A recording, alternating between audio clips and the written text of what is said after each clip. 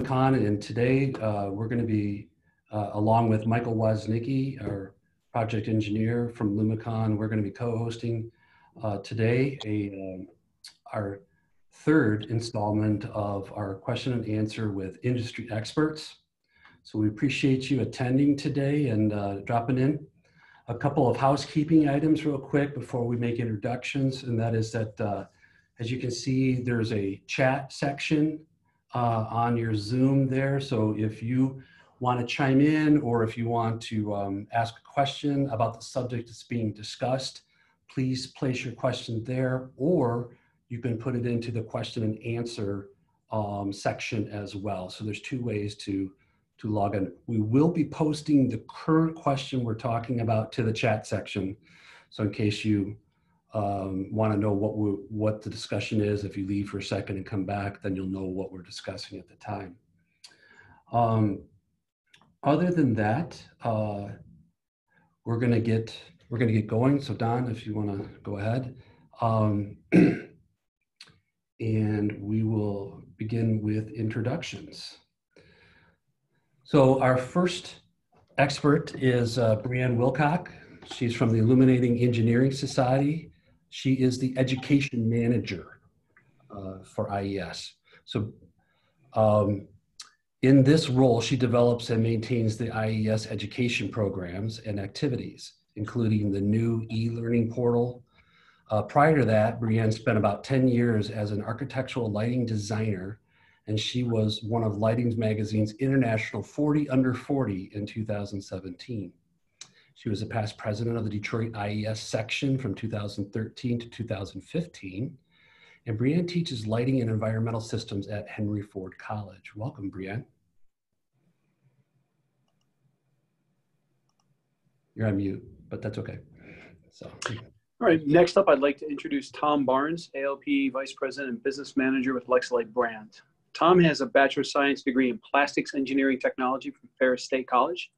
After graduating in 1985, he promptly joined and spent his entire 34-year professional career at Lexilite, brand of ALP lighting components. Tom started as a sales engineer and is presently Vice President and Business Unit Manager for Optical Products.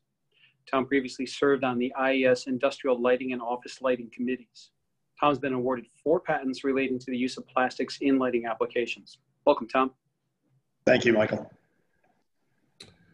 Next, I'd like to introduce Corey Pellin. Corey is from Samsung. He's the regional sales manager.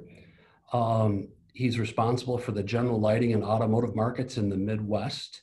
Corey has 12 years of experience in solid-state lighting, and prior to joining Samsung in 2018, has held management positions at Sharp, Cree, and ERP Power. Welcome, Corey. Good afternoon, everybody. And returning on our panel again this time is Amaya Shortria with Signify, an applications manager. An electrical engineer by trade, Amaya has worked with Signify, formerly Philips Lighting, in various roles in the LED electronic space as a senior product development engineer, product manager, and most recently managed the applications and design in team. He enjoys working with, guiding, mentoring colleagues and other lighting professionals through their projects, queries, and collaborating to bring meaningful propositions to life. Having been a part of LED systems since the early days has allowed him to experience the evolution of LEDs into the mainstream. Welcome back, Maya. Hey, thanks, Michael and Don, for having me. Last but certainly not least, we would like to welcome Don Lincoln. Don is the Lumecon Senior Vice President. Don oversees product development, engineering, manufacturing, and has been with Lumecon for 12 years working in the LED field. Don has also a background as a metallurgist, materials and castings engineer with General Motors Powertrain Division for 8 years. There he performed failure analysis on aluminum, steel, and iron automotive parts. Don was the laboratory manager of GM's crash test laboratory in Milford for 4 years. Welcome, Don. Thank you. All right, Michael, go ahead. And we're going to start off with our first question. This will be directed to all panelists. This is very wide-reaching and also, of course, pretty timely. First question is, everybody, how has COVID-19 affected the LED lighting industry from a manufacturer's perspective?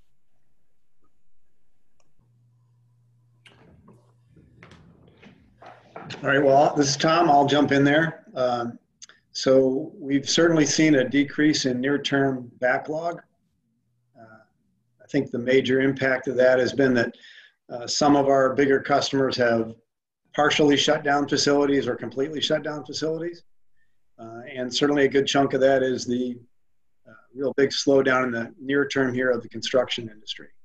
So we've probably seen a 30% reduction in backlog over the last 2 months. So it's taken a toll there on that side of it. On the plus side, we really have had no supply interruptions. We're able to get all the materials that we need to operate the business. So we are basically ready and raring to go when things turn back around. I think from our side, we're just now starting to see some supply interruptions with components. This is stuff that I think was kind of, up until this point, we were maybe pulling components from our suppliers' stock, and now we're starting to see some of that drain away and getting longer lead times on things like LEDs and power supplies. Kind of fallout from earlier plant closings, maybe closings that were in effect a month or so ago. That's now just starting to catch up to us. We've heard that there's a huge shipping backlog coming out of Asia. So boat space and plane space are at a premium right now. We're seeing shipping rates go up, trying to get LEDs or other components out of Asia. There's some closer plant closings or recent plant closings that are affecting us out of Mexico and even domestically. But for the most part, everything is still flowing on the fixture manufacturing side for the most part. Corey, what about LEDs? Yeah, from our standpoint, to echo Tom's comments, yeah, our backlog is down a little bit. Not terrible, but it's down a little bit.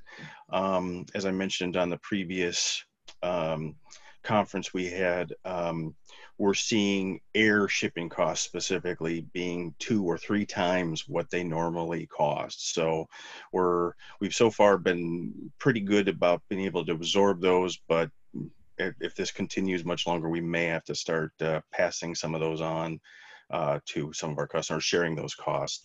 Vessel shipments, thankfully, haven't been an issue.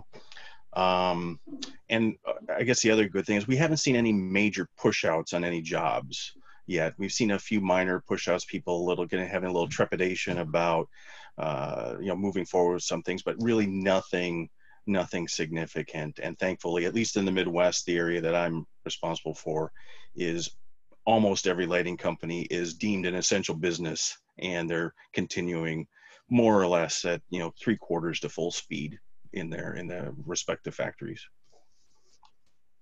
Great. Amaya, what about power supplies? Yeah, I think it's pretty similar to what Don, Corey, and Tom talked about. Most of the backlog has been kind of weaning a little bit now. The supplies out of China are coming back, but of course now the emphasis is on the shipping part, the backlog through shipping.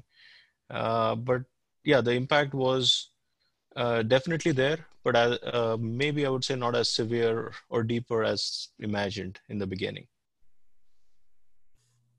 Great. What about psychologically? Is everybody working from home? I know the production plants, obviously people have to be physically there, but Brianne, you were telling me that IES is all working remotely. Is that correct? We are. I mean, the IES headquarters is based in Manhattan. So although I'm in Michigan, there are 7 of us, I think, that are remote. The Manhattan office has extra, things to be concerned about, not the least of which is that the prevalence of the virus in the city, but also public transit and a lot of other risks that those of us who might commute individually in a car don't have. So from a shift perspective, I mean, I've seen some peers say, especially the sales teams and that kind of thing, members of IES, that they're struggling a little bit with trying to be patient working from home, especially the sales team that have a great new luminaire and really want to get in front of people. They're not able to do that right now. So I think that shift has felt pretty hard now that it's been so many weeks. But manufacturers have been extremely supportive of the IES. the people who support us year round in terms of membership and sustaining membership and general support for education or activities, we haven't seen any lull in that. So we're very fortunate in that way. Gotcha. All right, we're going to move on to the next question. It's kind of a two-parter, so one second. Put it over here for you.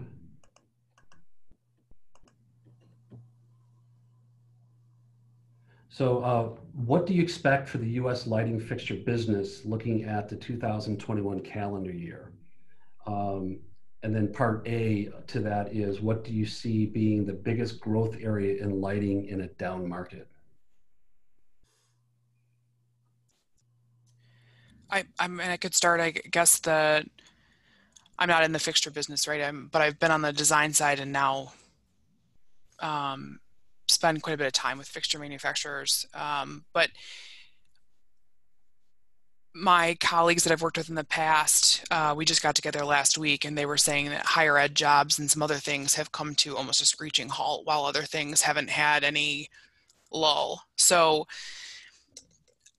I think 2021 will be a lot of the projects that have survived this, like the budget for the project, or maybe they were mid-construction, all the projects that are kind of either in process or still slated to go as per originally intended.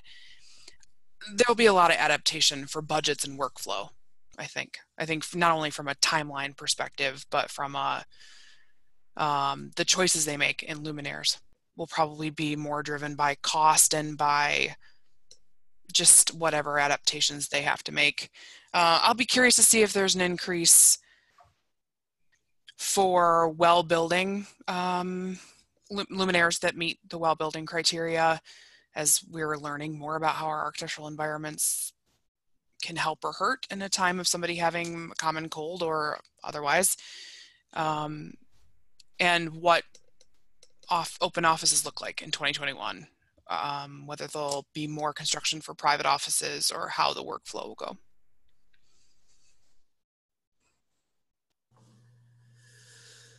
I mean, I think there's some organizations and companies and property managers that in these economic downturns may look at opportunities for energy savings and prioritize some of those projects. So just because, you know, the financials aren't looking so good, it is an opportunity to save money long term. And I think, you know, we've seen in the past that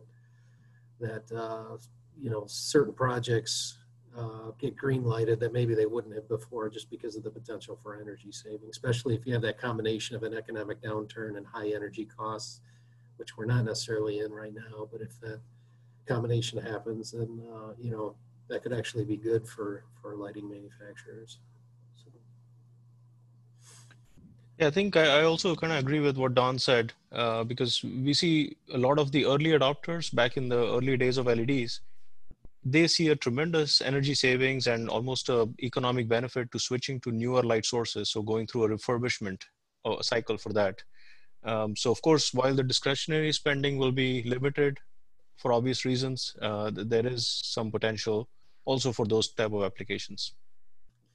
You know, I haven't checked in a long time, but you know, the Department of Energy used to kind of track or estimate, I guess, the number of lighting fixtures out in the country or the world or whatever that still had yet to be converted from HID or fluorescent or other sources. And, you know, as of like a year ago, we were still looking at well over 50% of the fixtures still in operation are older technologies. So, you know, that's still an opportunity regardless of the economics that you're experiencing. Don and Amaya, question for you, I guess, to add on to what you're saying. Do you think that there'll be an increase in energy usage because shift work may change or overnight sanitation issues? So for a lot of facilities, they're facing maybe having an overnight crew that's a cleaning crew that might be a new energy use for them. Do you think there'll be an increase in the way that facilities have to kind of shift their resources from the daytime work to the I'm sure we're going to see overnight? a lot of usage patterns change, not only because of that, you know, you are going to have, I think, an increase in offset shifts. So companies that maybe only had one shift before may have two now because they're going to alternate production workers. Yeah. Also, office usage. I don't, you know, you read stories in the news and everything about, you know, companies like Twitter that are saying, you know what, I don't think we're ever coming back. So a lot of their office workforce is going to stay remote indefinitely. So that's going to shake up energy usage in office spaces for sure. So it'll be interesting to see how things kind of shape up out of this. Locally here, the West Bloomfield School District has actually floated their proposal already for fall. And their proposal is that half of the school district is going to go on Monday and Tuesday to classes. The other half of the school district will go to class on Thursday, Friday, and then the Wednesday, Thursday, and then the days you're off, you'll be online learning. But the Wednesdays are going to be left open for a deep clean of all the schools, so that between the shifts, they'll be cleaning the entire schools. And that'll take 30 person classrooms down to 15, and then put the rest onto online. So, but they did cite in the article that they believe that it's going to almost, you know, put about 25 to 30% higher budget to try to orchestrate all of that. So there's going to be definitely some increased costs. So, anybody else want to chime in on what you think about 2021 or selling in a down market? What do you see as an opportunity in a down market other than just energy savings? This is Tom. I'll jump in and I'll qualify anything I say by saying I think I got a C- in macroeconomics. So You probably don't want to label me an expert on this one by any means, but amazing amount of change going on in the world, and it's way beyond me to understand the implications of. I think we're talking about adding $5 trillion to the national debt here by pumping money into the economy, and a trillion of that is going to be for infrastructure. So I'd say that outdoor lighting, things that are related to roads, bridges, highways, anything along those lines, assuming that passes, is going to be, you know, a real economic boom for that portion of the business. So I see outdoor being an area of opportunity. Also, I think June 1st here, the USMCA, that's the new version of NAFTA, kicks in. And that puts some teeth into North American content for anything that's coming into the U.S. from either Canada or from Mexico. A lot of it, obviously, from Mexico. That there's a penalty now if you bring it in from Mexico and most of the content is from Asia. There's an economic penalty. We're seeing large OEMs starting to look at that and say, "Wow, our cost just went up dramatically to import components from there." So I see a number of things taking place that look like positives. How is that going to balance out against some of the things that were just mentioned about will anybody ever go back to, will the bulk of us go back to going into an office environment? Will people spend money on office lighting? It's a really interesting scenario there. My daughter's works for an all software company that their entire business is just people at keyboards, and they're already talking about, well, not coming back till July at least, and then why come back? Actually, their productivity shows it's higher. They're struggling to understand why they need a permanent office of the size they have. It makes me wonder, with that many people working from home, what our role, like as the IES or other even local utilities, what the role will be of seeing your energy bill go up at home. I mean, you have all these people working from home, and what will the trade-off be? Will people want to learn a little bit more about their lighting systems, their computers, lighting controls, or other controls for HVAC? I'm curious to see how some of this shakes down, especially as air conditioners start to run soon. A little different. It's when the issue is a little closer to home, or literally in this case at home. I wonder if that will impact education at all. We may have a bigger job to do in the nearer future. I actually work out of home full time, so this is not a change for me. But one of the things that I see coming down the pike is in the residential space is that since I do work out from home, I have a lot of people that are interested in my ergonomic position. Do I have a stand-up desk? Do I have a comfortable chair? I think maybe lighting may also end up, or could be also added to those type of home office requirements. So maybe possibly residential applications and other opportunities like that going forward for the workforce who's going to end up working from home quite a bit more, I think, after this is all said and done.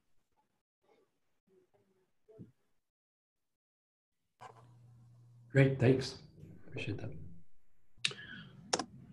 All right, we're going to head over to the third question. This is going to be directed at Brienne. When, of course, she's done, anyone else is interested to chime in, welcome to do that. Has UVA and UVB been studied, and why isn't that talked about as much as UVC? And further, why does it seem the focus is an upper room for an interior environment and duct lighting rather than putting this technology in more common other luminaires? Okay, so for those of you unfamiliar, UVA, UVB, and UVC refer to a specific range of lighting. The UV spectrum, you probably know it more for the fact that you might need sunscreen for it. Lately, there's been a lot in the media about UV lighting. Some sales opportunists have taken advantage of what people know or don't know about UV lighting for usage at home in terms of disinfection and that kind of thing. When it comes to those three, which are just a difference in the specific nanometer range, so what nanometer band does that cover? UVC being the 200 to 280 range. UVC has been in the news a lot on the IES side or in the lighting side because it has proven effective to deactivate the coronavirus. So for those of you kind of catching up with terminology, a virus can be active or inactive. It's not dead or alive, so we don't use the term to kill a virus. There are other things. It's been other germs and bacteria and other things that have been studied in the UV sort of realm. But the two biggest factors are how much light and what kind of it, whether it's UVC, UVB, or UVA, and then for how long, which is called the fluency rate, so dosage over time. And we're balancing those. The experts in the world are balancing that out and have been informing us all. So the IES hosted a 4-hour webinar about it. There's a great, and actually I can put it in the chat box for everybody. There's a great IS link that has frequently asked questions about UV lighting in case you want to dig a little deeper. I think in terms of the second part of the question, when it gets into the application of it. So UV lighting in the commercial environment, UVC lighting specifically, we'll stick with the UVC range since that's what we talk about in terms of the coronavirus. It's been discussed that there's some upper room. In other words, it's in the room that you're in. It's just mounted high on the wall, and it's meant to deactivate the virus from a certain height. I think it's 7 feet, but don't quote me on that. And above in the room, so that the circulating air, there's a reduction of the virus in circulating air. It's also been talked about in duct lighting or in HVAC. In other words, you don't see it, but it's treating your HVAC system to help with airflow and the virus prevalence in that, or the prevalency of the virus in that. So there's a lot of really, really great information. The photobiology committee for IES, the IES doesn't test anything. We're on the kind of organizers, nonprofit side, but we have a photobiology committee, and they are the experts, and that committee has done a really, really great job and been very generous with their time to put together the 4-hour conference we had, plus the frequently asked questions page. And so the IES is kind of a facilitator. We disseminate as best we can, but it's a interesting topic. There will be opportunists for sure, but before anybody dives in, it would be really smart to do a little bit more research. I'm afraid that I've had a few friends say, I bought this UV light, do you think it's going to work? And I'm afraid not. And The last thing I'll say is having a good understanding of that is really a fascinating topic if you're interested in lighting, because now what we consider this tool for well-being and how we kind of interact with our environment actually has a few extra layers in terms of our health now. But UV lighting is not great for your skin. So please do your research, and there's a reason we wear sunscreen outside. So, but I put in the chat box, I put the link to the frequently asked questions page. It's really, really helpful if this is a new topic to you. Great. Thank you for that link. Related to that, we just had another question that came in from Peggy here in Michigan asking if you're familiar with far UV. Ooh, I'm not familiar with the phrase. Doesn't mean that the concept hasn't come across my desk here. I'm certainly doing the best I can to stay informed, but I haven't. I don't recall that coming up in the previous 4-hour session we had with IES about a week and a half ago. Yeah, there's some far UV solutions out there, like 200 nanometers and shorter wavelengths than that. And it's supposed to have much higher photon energy than UVC and much more efficient. But that's the extent of that I know about it right now. There are, I think, a couple companies that are promoting solutions, but I really don't know a heck of a lot about them right now. Yeah, we have a long way to go in terms of education of what lighting, UV lighting in general, UVA, UVB, UVC, does to our skin and the commercial environment, which, a lot of our finishes in the commercial environment get tested, right, for their durability and for their exposure and how fast they fade with daylight and that kind of thing. And so hopefully there's going to be kind of a surge of education for how to apply it correctly, where to apply it, and then what it might do to the materials in the environment, what to consider about your ceiling finishes, things like that, if you did choose to go that route, like a hospital room or a sort of a high-risk environment. I won't be using it at home anytime soon, for what it's worth. To add on to that, another adjunct question is that are LEDs the best source for UVC as we stand right now? And maybe Corey or Don, maybe you guys could lend to that, because I know high pressure sodium is still a very good source, and some other lamp types as far as producing UVC. Yeah, I think the previous lamp source was a mercury source prior to LEDs. My understanding was that the spectrum produced from those mercury sources really wasn't ideal for viruses. It was close. I want to say it was maybe in the upper 270s or something like that. And it was effective against viruses, maybe a little longer dosage time or something like that to be effective. But what you get with LEDs is you really can prescribe the exact wavelength that you're targeting for UVC. So I think they're a lot more efficient in that regard. You can, put the beam, so to speak, right where you want it. So if you're doing surface disinfection, it helps point the beam in the right direction. So I think from that standpoint, it's a lot more efficient than the older technologies. Yep, I agree. Basically would echo Don's comments exactly. Yeah, LED is probably the best source for it today that we have. Lamps are just too big, too expensive, too cumbersome. So.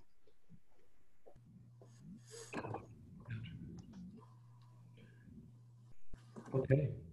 We're going to move on to even a better question. Not a better question, just this one's a little bit more controversial.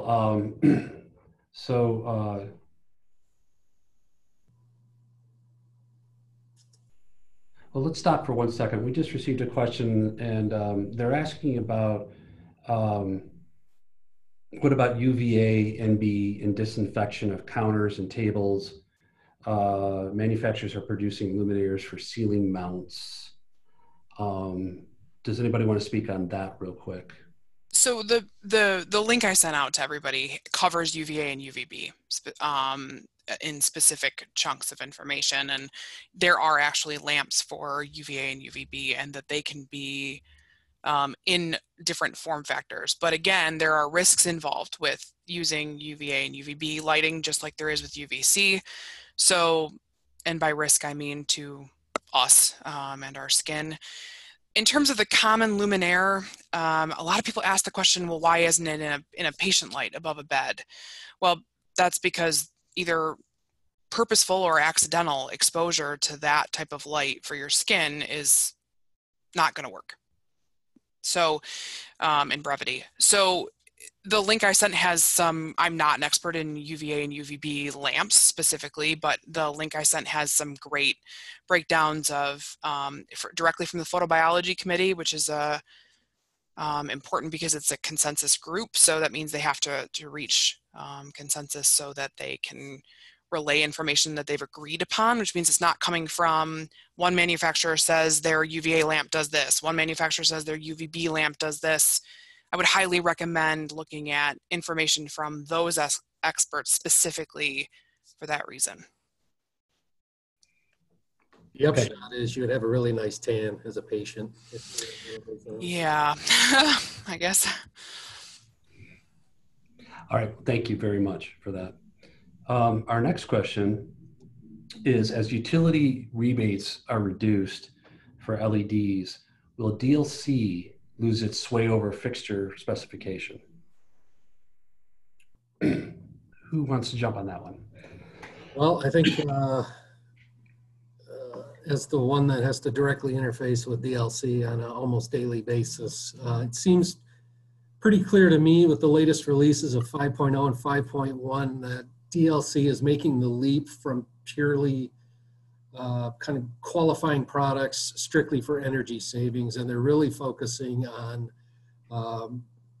for lack of a better phrase, picking winners and losers when it comes to quality. So they're really trying to drive quality into the fixture manufacturing business, because they're starting to get into things like color quality and beam control by specifying glare metrics for certain applications. Not that any of that is bad. It's certainly, I think, needed. We've all seen some pretty horrific lighting that's been deployed in the field. But, I think moving beyond utility rebates, DLC kind of wants to be if your product is on their QPL, then that's just another tool for specifiers to say this is a good quality product, has a good warranty. It meets certain criteria for energy efficiency and color quality. So yeah, I think they're definitely moving out of the realm of utility rebates and into solidly in the realm of fixture quality. And part of the danger of that is they're kind of prescribing what everybody is going to build, and it takes a little bit of the magic out of creating an LED fixture, to be honest with you. If everybody is producing a low bay that only has 15% light or whatever in the 60 to 80 degree zones, my light's going to look just like the next guy's light, and there's going to be absolutely no difference between them. So, maybe for the buyer that becomes a good thing, but it certainly narrows what we can do as a fixture manufacturer. Yeah, maybe to tag on to what Don said, the other side of the coin there is also, it helps to differentiate versus products coming from overseas, right? So it helps us kind of create this requirement for certain products that are more specific to the US market as opposed to generally flooding Asian imports. Maybe one other segue to the DLC discussion is also the DLC controls or network lighting. Which is, I think, a pretty positive push from their side to standardize on the use cases and the functionality that's delivered as part of network lighting controls, which definitely will bring about a good emergence of sort of that critical mass of feature sets for network lighting.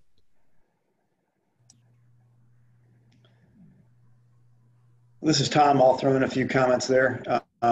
So Don mentioned, that they may go with starting to prescribe quality, but by going more into the light distribution side of it. But that they've already done some of those things by prescribing how much light can be at certain angles. And I think what they're doing is taking out the role of the, of the lighting designer.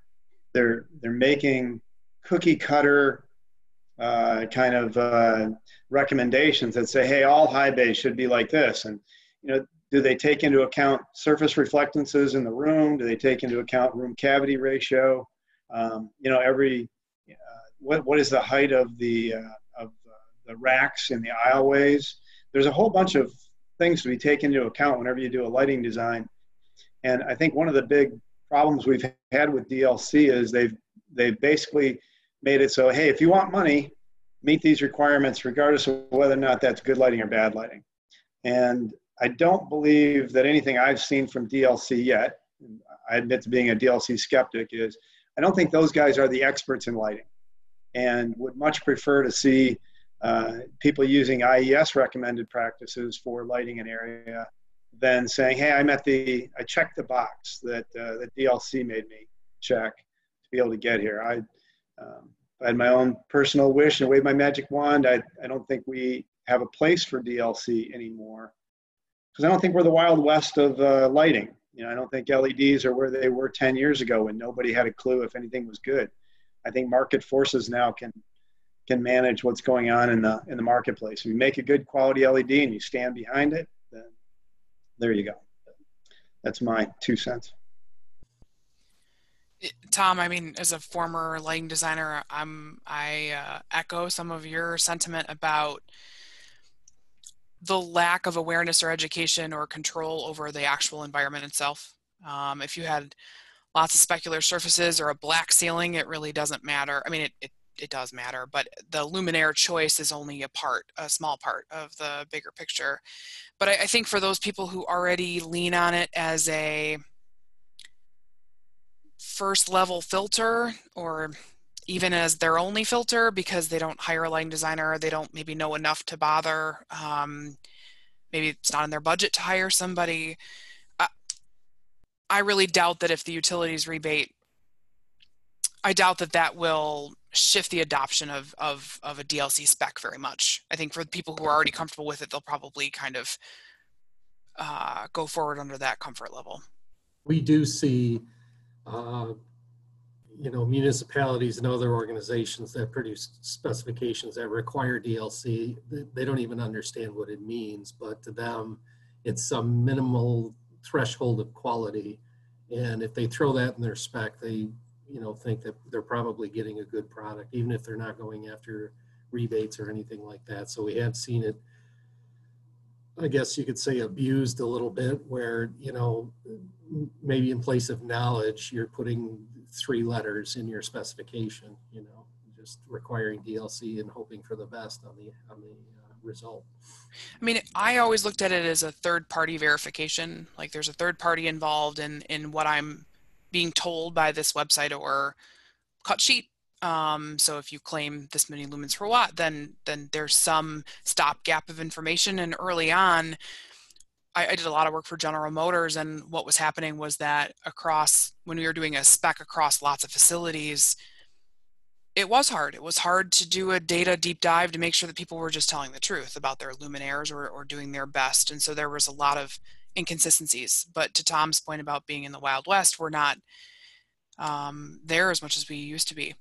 I still think it has its place for people who need something to lean on and don't have the resources for one reason or another to a lighting designer or educated electrical engineer. I mean, the people who apply lighting intelligently, I guess. I think it's important to point out too that, the companies that maybe were a little dishonest with their data, DLC really hasn't cleaned that up as much. You can still, if a company's going to cheat the data, they can still cheat the data. It really hasn't policed that very well. That's something we fight all the time. Yeah, that's good perspective, Don, from the manufacturer side. I can appreciate that. There's a question. Do you think DLC is encroaching on IES's territory and vice versa? Oh, I'm guessing that's for me. even as a, okay, so I spent 10 years as a lighting designer, and even in that role, I mean, IES recommendations were a part of my toolkit, and instinct was another part of my toolkit, and so was some relationship or trust in learning about different finishes, which are not a lighting issue until it's all installed, right? But they're I don't think they're encroaching. I think that the IES works to educate people about a minimum standard of care or even a recommended standard of care, right? We have a couple different thresholds in IES for lighting recommendations versus kind of quality control. The IES seeks to bring people together in that way, to learn more about the application, the needs of the application, and then essentially to recommend some approach. But the IES remains agnostic in terms of manufacturers. So there isn't any recommendation one way or the other that we can say, well, if you wanted to spec a quality LED replacement A19 lamp, here's how we would do it. We're not gonna dig that deep. So I'd like to think that the IES is on more of the application quality side, and DLC is more on the specific luminaire widget side. But I suppose I can see why somebody would ask that question. Okay, Michael? Thanks. All right, we're going to head over to next question. This is going to be initially directed at EMEA. And the question is, when will driver manufacturers raise the bar to be as robust as an electronic fluorescent ballast or an HID ballast against surge or brownout situations? And 10 to 15 years after LEDs have been introduced, we're still dealing with an ill-tempered solution within an old power grid world. EMEA. Yep, thanks, Michael. And I think it's really a fascinating question, right? And maybe just to give a little bit of background, what we're talking about is transitioning from magnetic HID, right, predominantly, which is the light source in these type of applications, going over to LED. So a lot of these applications, it's the first time that they have an electronic power source in these lighting fixtures that's connected to this power grid that has this massive heavy machinery. Maybe it's a crane operating off of that or a big conveyor. So it's a pretty nasty environment. And I completely understand where the question's coming from, because a lot of the failures that are deemed to be power quality kind of happen in these applications, whether it's drop neutral, it could be voltage imbalances on the line, causing more voltage applied on certain side versus the other. There's a lot of surges, which is coming from heavy machinery switching in and out. And really, there haven't been good solutions deployed in the market to counter that.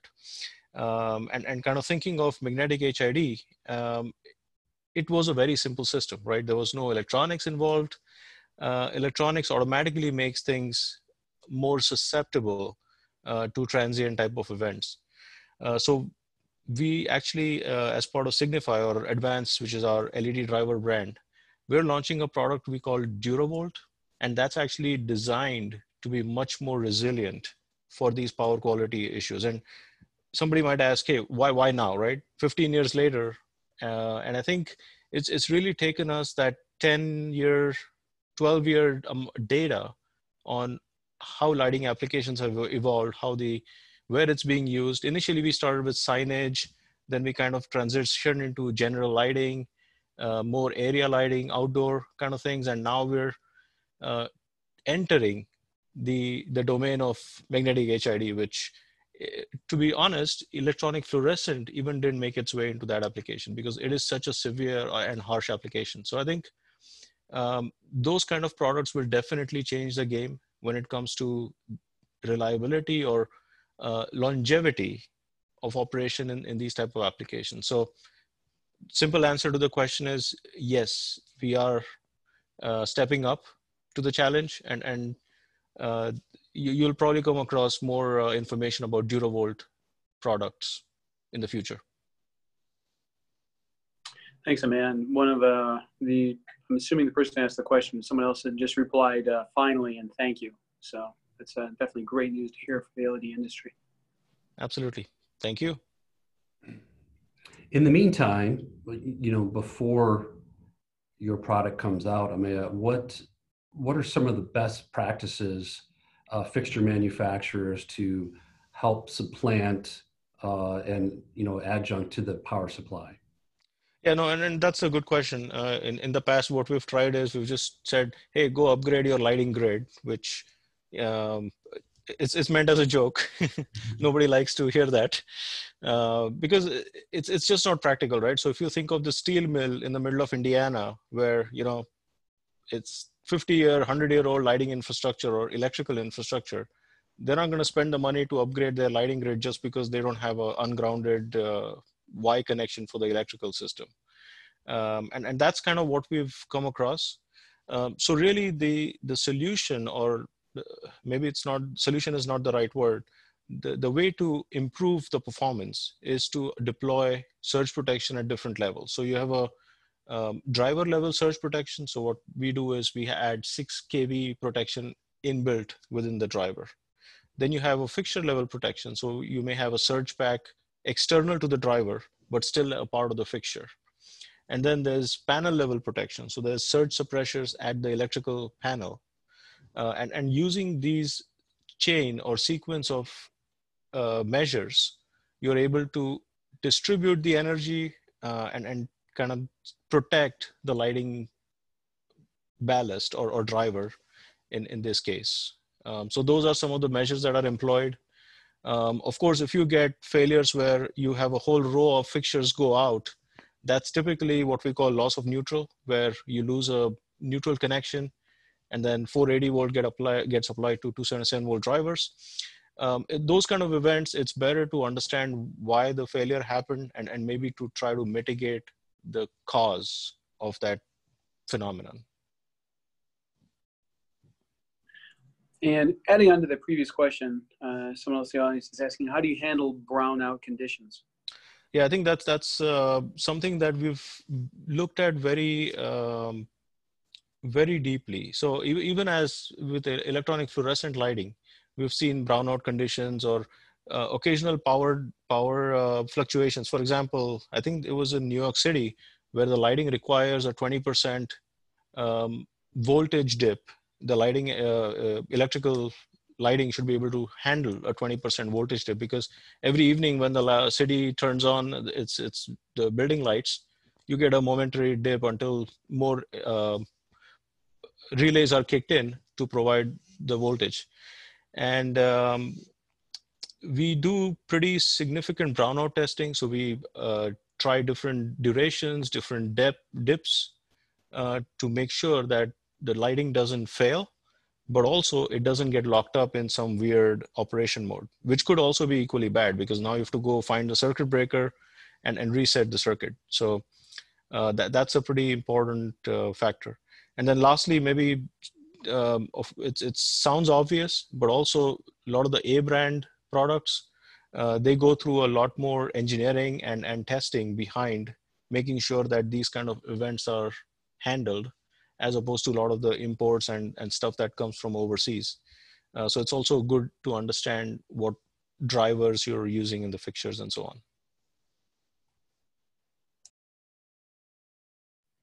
Follow-up comment on that is that noting 20% may be too low a threshold if three-phase system loses a leg. Yep. And that's precisely the reference to the loss of neutral that we kind of talked about. So you basically have a 480 volt system and then you have a 277 to neutral. As soon as you lose the 277 volt neutral, you get 480 volts applied across two 277 volt fixtures. And what tends to happen, which is very interesting, because LED drivers are what we call a constant power supply. So if you apply more voltage, they draw less current. If you apply less voltage, they draw more current, but they try to maintain a constant power. So essentially the balancing of the two voltages ends up being putting a lot of voltage on one driver and a very little voltage on the other one. And they find some way of operating there until one of them blows up. So that's kind of what happens with these loss of neutral scenarios. Great, thank you, Amaya. And thank you, Mike, for the questions as well. Yep, thank you. Okay, next question. Oops. Let me do that. 1 sec.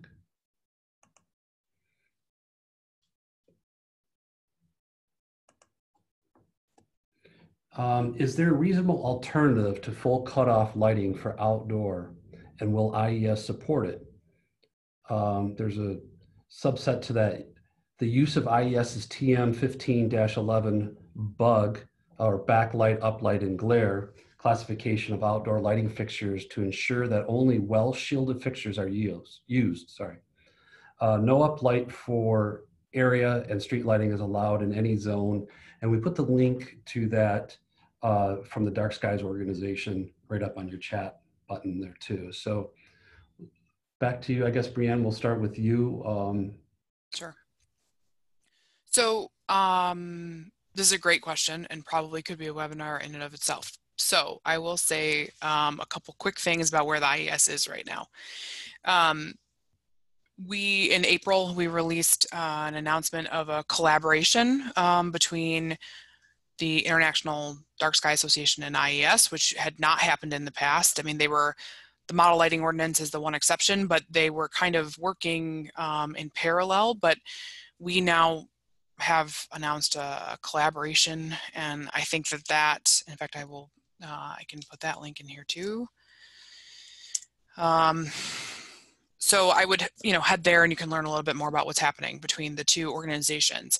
And this is one of the reasons, among other lighting quality concerns and some other things, where the IES work and the volunteers that are so important to all of us and the IDA work didn't always see eye to eye. That being said, and you'll see in the press release that we're seeing about a 2% increase in light pollution per year. And I would like to see how that compares to the adoption of LED and what's happening in the crossover there as people put more LED in. I think that issue actually is getting worse. But the 5 principles that the quality outdoor lighting aspect is to, at least the operating principles that we're working on are color controls or controlled, the light level, and that light is targeted and useful. And uplight for a long time has been a big source of debate in terms of whether it is useful or not. So hopefully we'll see some new standards. This particular, the bug rating and the MLO needs an update, and that's a commitment that they have made as a part of the strategic collaboration. So 2011 was a long time ago, and I think it was reactionary to what was happening in the LED realm, although I think it has a lot of good information.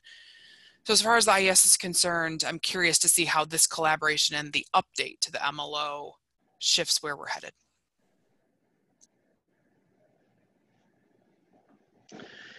This is Tom. I'm just going to jump in there, and it's my job to be the guy who hates everything that's cookie cutter on the board. So I've never been a fan of IDA, and I despise the model lighting ordinance as the concept that it's a model lighting ordinance, and yet the terminology in it is prescriptive. It's not selective, and one of my complaints there is if they want to print one out that makes it life really easy on a governmental organization to put in a lighting ordinance, then give them the choices and tell them what the pros and cons are. I live in Charlevoix, Michigan. The town next door is Petoskey, Michigan. It's a cute little town. It's got a little downtown district called the Gaslight District, which is literally gas lights.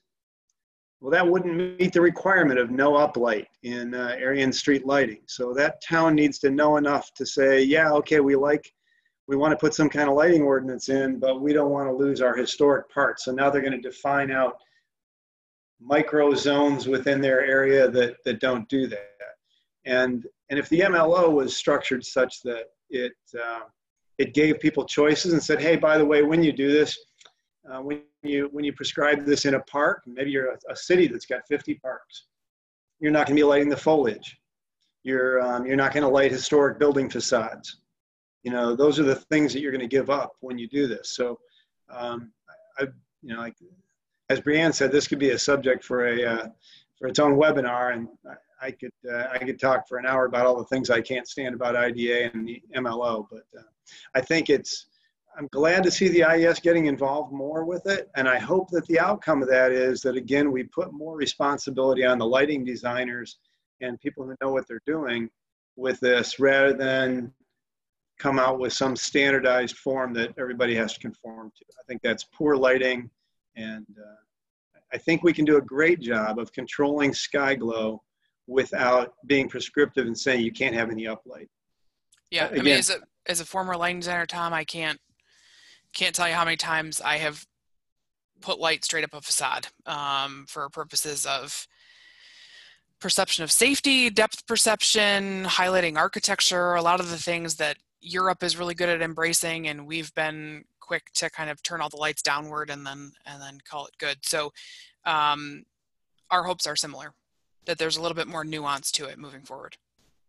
I think, over the last couple of years at a lot of the IES conferences and elsewhere, there's been a lot of discussion about full cutoff and sky glow, and whether requiring all these area lights and street lights to be full cutoff has really helped the sky glow situation. There's a lot of people that have pointed out, if you actually do a flyover of a particular city that's been retrofitted with full cutoff LED fixtures, the reflected light off of the pavement is actually worse than the lumens that were being thrown up in the sky in the first place. So you haven't really fixed sky glow. So what are we really talking about here? It is more energy efficient to, I guess, try to point as much light to the ground as possible where you need it. But if we're talking about dark skies, I'm not sure that we've accomplished that with all these full cutoff fixtures. Sure. And just to add in your comment, Brianne, where you said, rather than addressing some of the nuances in Europe, we just turned the lights down and called it good. Actually, what we've done is turn the lights down, ramped up the efficacy, and then called it good. And that, of course, is the byproduct. Yeah, I mean, there's all sorts of issues with full cutoff, not the least of which is that your uniformity, in order to achieve a certain uniformity, you have a challenge on your hands. So I don't, to Tom's point, I don't think, and I've been to Petoskey a number of times, I don't think a one-size-fits-all solution is the right thing to do. I think, we have a familiarity with the way that light behaves on our tiny little town facades and things like that. But there's also a time and a place for that, right? I mean, we still deserve dark sky parks and other things where there's some preservation or balance of us not encroaching on flora and fauna and recognizing or respecting that there's a risk in doing that. We've seen it in crop changes, we've seen it in bird patterns and fish patterns and a variety of other things. I'll spare you, but I think that there's a better balance to be achieved, and hopefully that the IES can help. The volunteers of the IES, of course. And just to add on to that, Brianne, I think that knowing some of the good people over at the IDA, I think they're very interested in working with IES to come up with a better solution. And like you said, and I understand where Tom is coming from, and I understand what Don is saying too, and that is that, by trial and error so far, we might not be accomplishing what we've been trying to do, the whole way. And so I think by the collaboration now with IES and that you guys are working together, I think there's going to be maybe a lot, that organization and your organization will come to a lot more of a neutral space where sky glow can really be addressed, period. So, okay. Got the next question. We're going to head over to the next question. This will be directed at Tom, although there may be some interface for Corey to interact too. And the question asked is, how long will acrylic optics last in an outdoor application? Tom? Yeah, thanks, Michael. I think there's always a lot of confusion over lumping in acrylics and polycarbonates together and just calling them all plastics. And sometimes those, depending on how they're applied, get a really bad reputation in the market. You see a lot of yellowed globes out there in the field, and a lot of yellowed optics and wall packs, especially over the years back when the HID wall packs could have a very short life. I mean, inside of a car wash, we'd see wall packs go yellow within 6 weeks. LEDs have had a dramatic impact on what's happened there, because there's nowhere near the directed energy hitting the plastic. The other thing we've seen is that we don't really need polycarbonate unless you're into a real vandal resistant application. And polycarbonate is the plastic that's most commonly used out there that you see turning yellow. So acrylic, we can expect to see lifetimes of 20 years plus out there now. We like to know in advance what the application is going to be.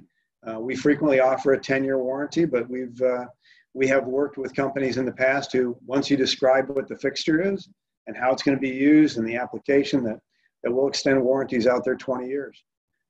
We've got a long history of parts. You can still see a lot of parts in the field that we've installed that have been out there 30, 40 years. And other than the fact they got kind of dirty, that still are doing a great job of functioning.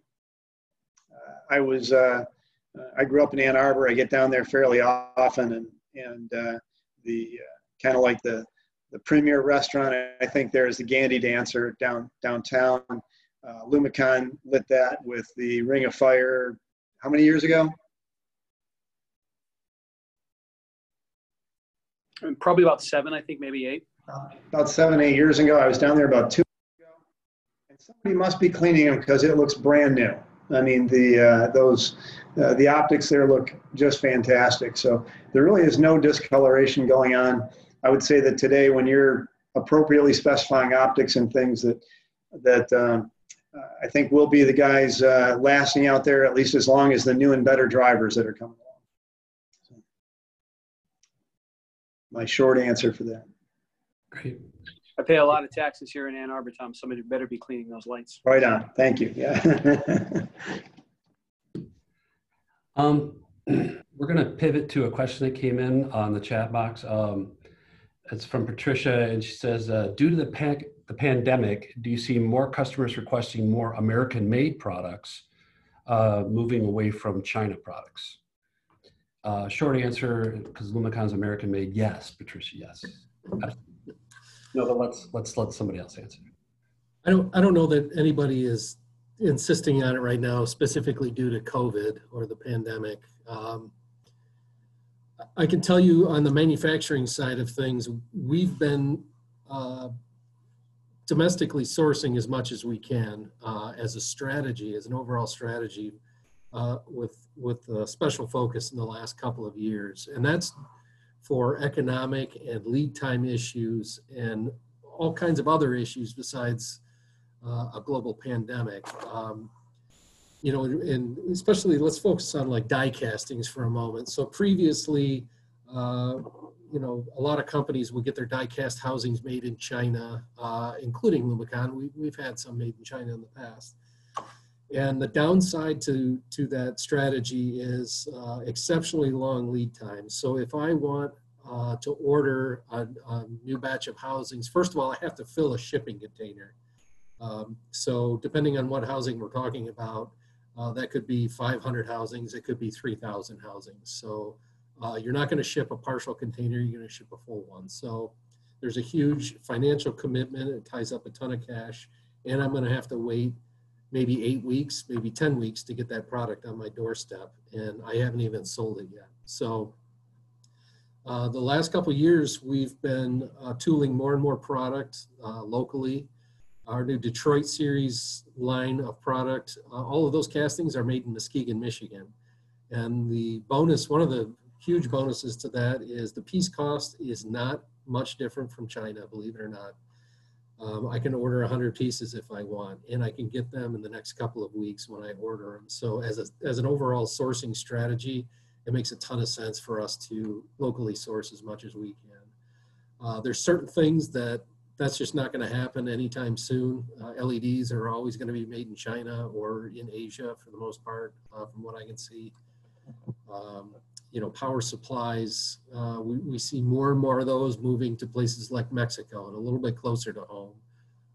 And that's a good thing. As far as those being made in the US, that's probably not going to happen anytime soon either. But, you know, our customers, there is a certain segment of them that, you know, they want to buy US made product. And in certain situations like federal government, it's a requirement. So certainly there's a certain contingent that are asking for US content.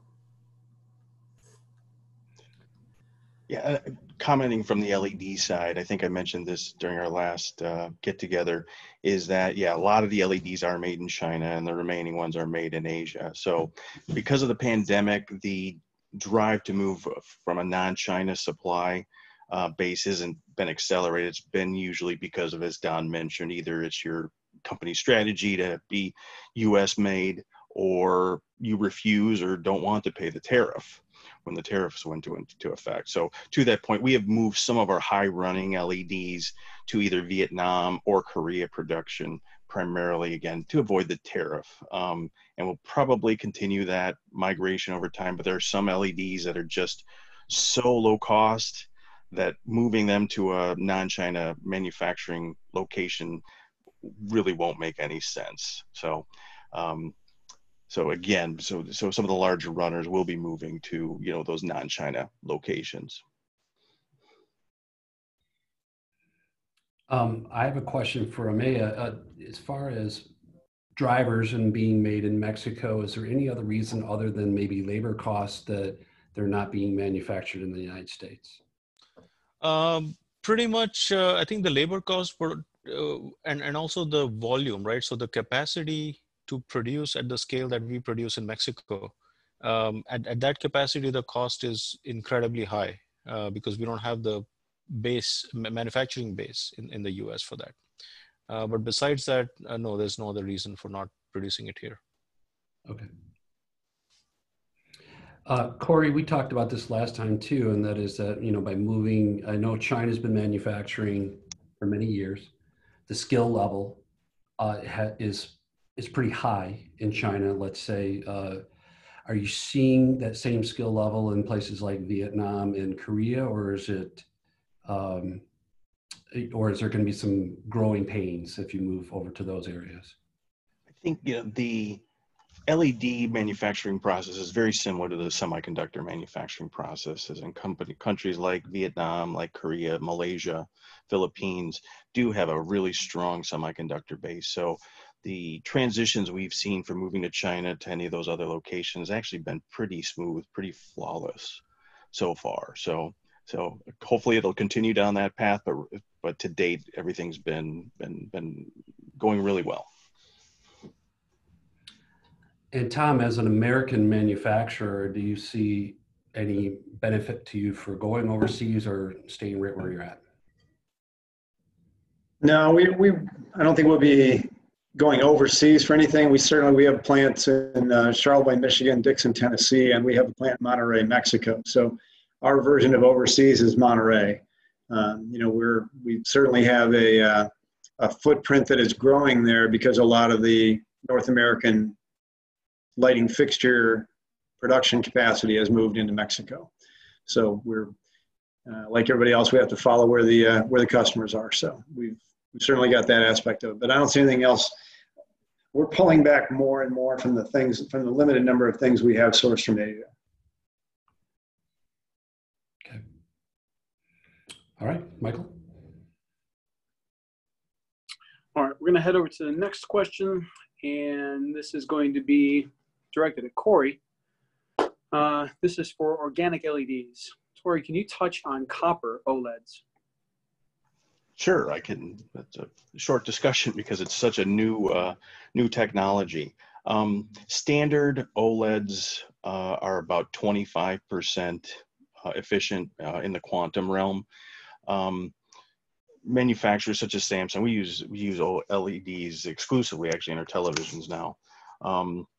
We're working to try to get that up to closer to 100%. And in order to do that, currently you have to use some pretty precious metals like iridium and platinum to get that 100% quantum efficiency. These new developments that came out of Europe about a month or so ago on copper gets that quantum efficiency up to about 100%, but using copper, using a very abundant element. So it's very interesting technology and a possibility, but unfortunately it's several years away from being commercialized to any degree. In general, you know, there's not a lot of players in the OLED space. It's just such a small market, but perhaps if you can get that quantum efficiency up to 100%, make it scalable, maybe a larger company may jump into the fray, but again, that's probably a couple years out before it's commercially viable and available.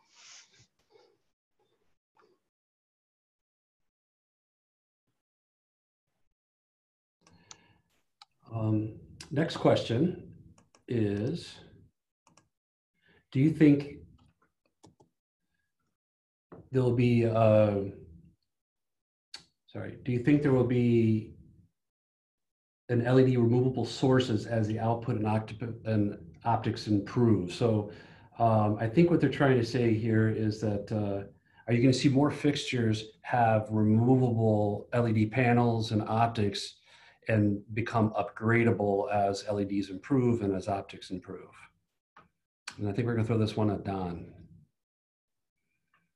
Well, I think that's been a strategy for some manufacturers for a while. I'm seeing more and more products that are, you know, I think what we're talking about is replaceable sources here. So you basically pop out one board and put another one in. I think, yeah, that's going to continue to happen. I mean, if something goes wrong with the LED board, to be able to replace it in the field is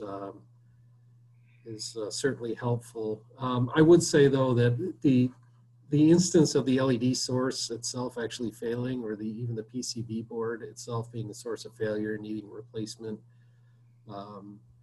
it's pretty low. Generally, from a maintenance standpoint, if there's a component that's going to need field replacement, it's usually the power supply or a surge suppressor. If it's there, that's still the I won't call it infancy failure, but it's still the first component to fail in most situations. But you know, generally the LEDs themselves last so long that I think by the time, you know, you're ready to look at upgrading the LEDs to the next generation, a lot of times it's just easier to swap out the fixture, and you're probably ready for a new fixture anyway. So I don't know if anyone else has thoughts on that. I'll just jump in and say I kind of wish that it could happen to some extent, and that you know, it feels like what's going to happen is every 7 years now we'll be ripping fixtures out of every ceiling and putting new ones in, because either, to Don's point, either the efficacy is no longer competitive and it's time to upgrade that way, but you're going to swap out the entire fixture and it seems like a lot of waste there. In the past, new technology light bulbs came out and you just took out the T12 and put in a T8, and then you put in a T5 and upgraded your drivers, and you didn't have to take out the entire fixture. So it is probably a bigger waste stream coming all of our way when we're swapping out entire fixtures as opposed to just light bulbs. I think everything is kind of designed to be a system now, though, too. That's another issue. It's not like you're considering the housing independent of the LEDs and drivers. You're designing everything to operate together, you know, and the housing is a heat sink. And so if that makes swapping out LEDs a little more problematic than it would be back in the lamp days for fixtures. So, I think some of the benefits of just being able to swap out the LEDs, there certainly are some, but you're still paying a contractor to go up there and open up a fixture and touch wiring and components and everything else. And from that standpoint, I think a lot of end users just think it's faster and more economical just to swap the fixture out. Yeah, from a residential perspective, I did a lot of high-end homes toward the end of working as a designer that were integral LED, and it was a really steep, strong learning curve or education moment for us with a homeowner, because homeowners aren't used to a turnover of technology like a commercial owner might be, right? We're used to replacing everybody's laptops every 5 years or whatever it might be. The cycle of things is a little different in residential. And so, you know, you sell a homeowner 100 integral LED downlights, and that's a really, really big ask, because it's not necessarily just an electrician. You may have a drywall guy too. So form factor changes or something else changes and you rip down the whole housing, or the housing's not accessible, you actually have to have it patched and painted and then and so there's a lot of layers of labor that would previously be kind of moot, really. So we've taken away some of the freedom that homeowners had to take care of that. But that's mostly on the really, really high-end residential market, right? I mean, people are still using screw-in A19s for for other residences for sure. So if you look at how some of even the LED packages themselves have changed over the years, when we as a company initially started producing LED fixtures, you needed this massive heat sink and huge PCBs with these big gangly LEDs on them to produce 900 lumens, and now you can do the same thing with a flashlight. And so the whole form factor kind of shrinks as time goes on, and this discussion of OLED, who knows what's going to happen in the next 10, 12 years as far as LED form factors go. So it's hard to predict. As a company, do you really want to design around replacing LEDs when there could be so much more done from a full fixture system standpoint? Yeah, it's also quite interesting. Just anecdotally, right? I ran into one of the executives at Walgreens at one of the conferences, and we were just talking about LEDs and efficacy. And he's like, these LEDs that we have are so inefficient. They're so low lumen per watt. I said, what are you talking about? He's like, they're like 60 lumens per watt. I said, how can that be? How old are these? Don't you guys have any refurbishment cycles or don't you put money aside for that? He said, yeah, we do that. But then 5 years later, the bean counters look at that and say, hey, this money is better utilized buying something else than upgrading the lighting. And then you kind of move into the next cycle after that. So it's actually quite funny how, hey, it's still working. Why should we change it? Kind of an attitude. Yeah, you used to see, like Don was saying, the first lights that came out were huge because of the heat sinks. Then you saw a real movement to shrink the format of the light as much as you could. And now you're seeing fixtures start to grow again because now they have to incorporate surge suppression, onboard controls, occupancy sensors. They need more room inside of the cavity. And so now they're starting to take the place of all the things that you used to hang on a pole, like cameras, vehicle counters, so on and so forth. And fixture manufacturers are starting to incorporate all of the above into fixtures. So now you're seeing them grow again to accommodate that. So and it would have to take some shift in UL listing and warranty too to replace anything in the field, right? I mean, just in terms of what you can expect a manufacturer to stand behind if you did some in-field work on that luminaire, and especially opening it up in the field if it's outdoor lighting, creates a whole host of other issues and compromises too. So there's quite a risk there. that's true. And then whoever's selling the new replacement, if it's not the original manufacturer, then is it going to be compatible with the drivers? The milliamp drives match up. There's all kinds of calamity that could happen, for sure. I sense a new business opportunity here in refurbishing or rebuilding fixtures, maybe, and figuring that out. So certainly from a green standpoint, that sounds like an attractive thing to pursue. We do a ton of that kind of work too, actually. So yeah. True, very true. Thank you, Alyssa. Yes, we do that. So is there any final questions from our viewership out there? We're about to wrap up, so I just want to make sure there's no other final questions.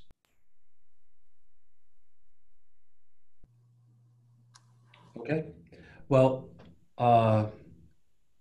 yes, you can get a copy of the presentation. So in summation, we did record this session.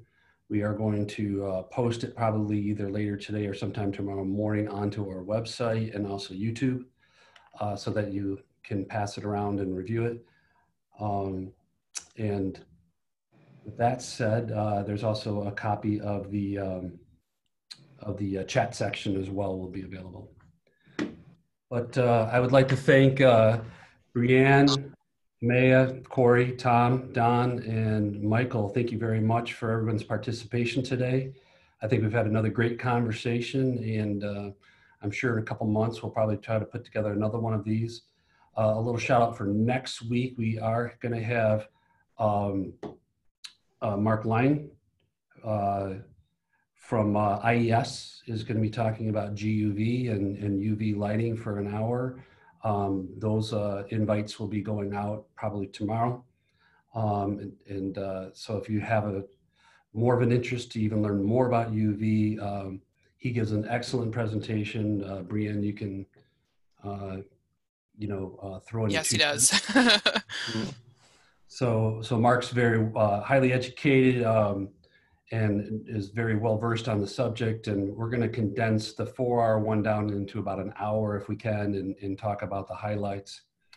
And Mark's not a bad guy either. He's from Michigan, so we kind of really like him too. So other than that, that's it for now. So thank you, everybody, and have a safe and happy holiday this weekend. Yeah. Thanks, everybody. Thank you. Thank you. Hey, thanks everybody.